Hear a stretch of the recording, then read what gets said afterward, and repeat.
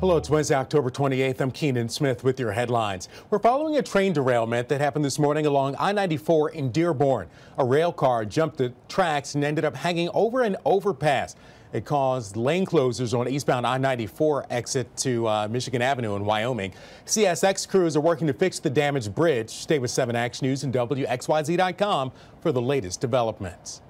And with just 6 days before the election, a judge has struck down Michigan's open carry ban at the polls. The judge calling the move unlawful. The measure would have banned guns within 100 feet of a polling location on Election Day. Michigan Secretary of State and Michigan Attorney General Dana Nessel say they do plan to appeal the motion before Election Day.